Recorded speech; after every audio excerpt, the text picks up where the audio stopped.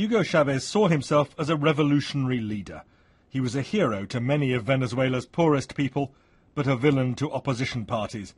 They hated the friends he kept and the abuses of power they accused him of. This is how Hugo Chavez originally burst onto the world stage. In 1992, as an army colonel, he led a military coup, trying and failing to grab power after decades of more or less corrupt rule in Venezuela.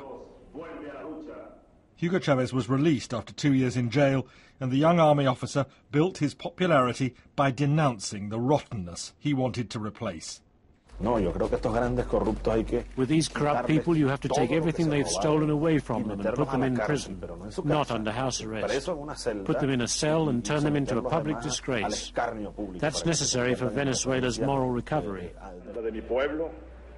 And the soldier transformed himself into radical politician. Finally elected president in 1998, Hugo Chavez transformed Venezuela's politics and presidential dress. Supporters were ecstatic as key industries were steadily nationalized, including oil, source of the country's wealth. President Chavez used the money largely to fund massive health and welfare programs. But many oil workers were dismayed, their bosses sacked, production steadily falling. In 2002, the whole country was embroiled in a general strike, and Chavez was briefly pushed from office. But just 2 days later, after his supporters, mainly the poor, took to the streets, President Chavez was back in the palace. The president's very deliberate radicalism and his choice of friends made him enemies at home and around the world. His reliance on Cuba's Fidel Castro appalled those on the right. Alliance with Iran's President Ahmadinejad inflamed Washington. Using the UN stage to insult President George W. Bush divided the world. Yesterday, the devil came here. Right here. Right here. And it smells of sulfur still today. And in Venezuela itself, Hugo Chavez's unique style divided the country. As part of his regular TV show, Allo Presidente, he paraded his socialism, something he stressed talking to the BBC in 2010.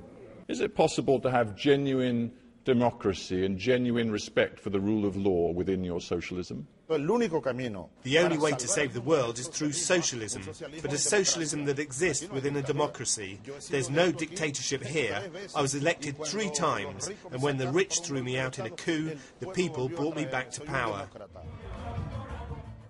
But Hugo Chavez also presided over Venezuela's slide into recession, despite the country's great oil wealth, despite soaring growth in the rest of South America. Paying huge subsidies to provide imported food at low prices for the poor was unsustainable. Uncontrolled violent crime marked another failure. Support for opposition parties had grown before Hugo Chavez fell ill. Flown to Cuba for cancer surgery, he was visited by his political hero Fidel Castro. How will Hugo Chavez be remembered? As a true friend of the poor or a radical turned autocrat? His rule in Venezuela polarized the nation between those who condemned Hugo Chavez as a wrecker and those who hailed him as a rescuer.